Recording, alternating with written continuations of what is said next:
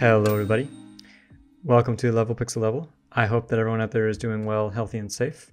And today I'm just going to show you how to rig a universal joint in Blender. This is just how I rig it. I tend to rig it in a simple way with just about 4 or 5 bones and 2 constraints. So let's get right to it. I'm going to click Add Armature, and it's going to make this armature right here for me. By the way, you can go to my Gumroad account to grab all of these files from the beginning and the end. They'll have my whole process there as well, and you can download those for free. I'm just going to duplicate this bone down to here. Doesn't really matter where it is right now. It can be arbitrary. I'll click back on this one. I'll just do Shift D and hit Scale. Now I want to scale it up from its origin point. I'll just turn on X-ray. If I scale right now, it's going to scale from the center of the bone. But if I go to individual origins, it'll scale up from that location there. And I'm just going to do Shift D again, and I'm just going to grab this up in space. Okay, so I have a fairly simple rig here. I just want one last thing. I'm going to grab this bone here. I'm going to duplicate it and just rotate it 90 degrees on the X. So I have that right there. Before I go to pose mode, let's just parent some things up. This bone right here is going to be parented to this one. I'll do Control P, keep offset. I'll parent this one to this one here. I'll do Control P, keep offset. This one here, I'll parent to the smaller one here. I'll do Control P, keep offset. And lastly, I'll grab this one up here, and I'm going to click on this one way down here and do Control P, keep offset. That one's going to go right down to the bottom right there. That's sort of my God node down there, or my root node. Let's actually rename these really quick. So this one, I'll just rename it to root. This one, I'm just going to rename it to lower.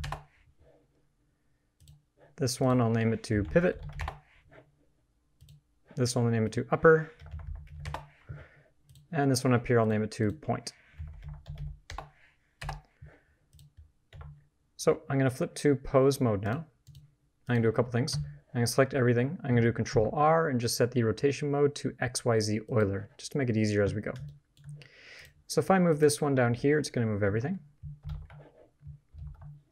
And this one is going to move just these 3. And that's where my rotation is going to be. So let's just parent some things up here really quick. I'm just going to turn off lock object modes. I'm going to select the lower piece here and shift click on my rig again and just parent it to that guy right there. Click bone. And I'm just going to go to X-ray mode for this. I'll click on the pivot here, shift click on the rig, and I want to parent this to this smaller bone right here with Control P, bone. Then I'll click on the upper piece here, click on the rig again, and just parent it to this piece right here. This larger joint right here, do Control P, bone. Okay, so let's just look at what we have for our rig right now. So if I go to pose mode, I'll just flip to a wireframe to make this a bit easier to see. This moves this entire thing. I have this one here that I can rotate on the x-axis, which rotates both of these pieces, and this one rotates on the y-axis. We want to constrain these up to this one though, so they always point at it. I'm going to click on this point one up here and shift click down to this one down here. I'm going to do Control Shift C to add a constraint with target, and I'm going to do a locked track. A lot of people get confused with the locked track constraint. It's actually quite simple. 2 means it's going to point the y-axis to that target. Z is the axis you're going to rotate around. Let me show you what I mean. If I turn on axes, you see that my bone is pointing on the y up to this joint up here. And I have it set on the constraint to lock to the z-axis, which is this axis right here, which is right here as well.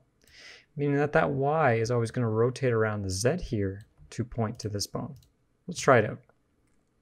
So when I grab this and move it on the y-axis, nothing happens. When I move it on the x-axis, it's rotating around the local bone z-axis. But that's wrong, because you can see it happening right here. So I want to flip this from z to x. So when I come back here and move this like this, it's just rotating really nicely on that axis, but it won't rotate on any other axes while it's pointing at that bone. That's perfect. With this selected, I'm going to shift click on this bigger bone here and do the exact same constraint. I'm going to do a locked track again.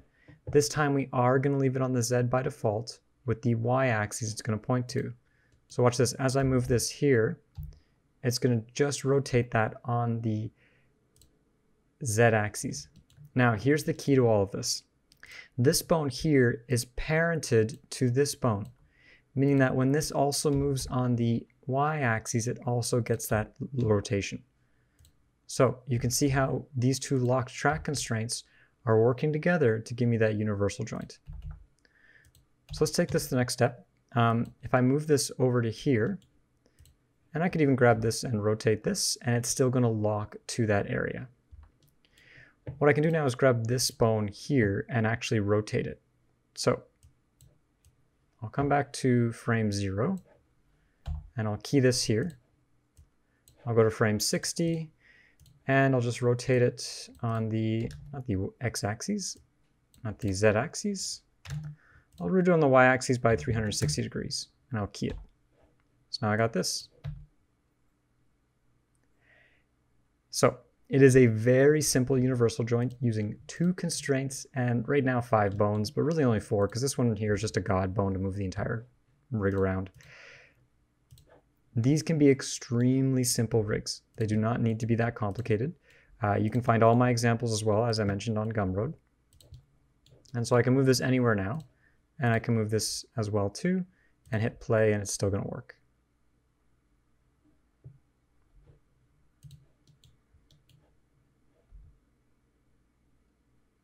You can check this too by seeing if there's any sliding happening here, and it looks like it's fine as well. So now you have a really fun universal joint, and you can take this and add it to more complex characters as well, or more complex machinery. Okay, so let's talk about how you might rig a double joint here. So I've already rigged up the bottom piece here, and that's pretty much the exact same, it is the exact same rig from the single one. I'm essentially just going to grab these 3 bones here, and I'll flip to wireframe mode. I'm just going to duplicate them up to this area here. Now, to find this pivot, I can clip on this object here and just do Shift-S, cursor to selection.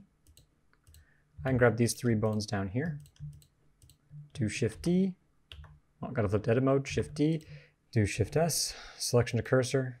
That moves it up there.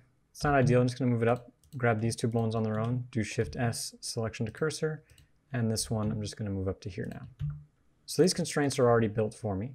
I just need to change a couple things, but let's parent these new pieces up first. So I'll grab on this piece, I'll click back on this one, go to pose mode, click on the smaller bone, do Control P, bone parent for now, click on this one up here, shift click on here, parent it to the bigger bone here, Control P, bone. Now let's have the same constraints, but you'll notice that they're broken. That's because the way the pivot moves up here, we've switched axes. So this smaller bone has the Y and the X as the lock. We need to flip it to the Z. And this one, we need to flip it to the X because we've switched 90 degrees from here to here. So now I'm going to do one last thing. I'm going to parent this bone to this bigger one down here. I'm going to go to edit mode, do Control P, keep offset. Now when I move this here and move this here, I can get that nice double transform. So I'll move this over to here. And again, it's a fairly simple setup just using locked track constraints. So I can move that around now. It's actually pretty funny. I'm going to go to frame 0. I'm just going to key it, location, rotation, scale. I'll go to frame 60. I'll rotate it on the Y by 360 degrees and key it and play it through. And we have that extension of the universal joint. The locked track is a great constraint.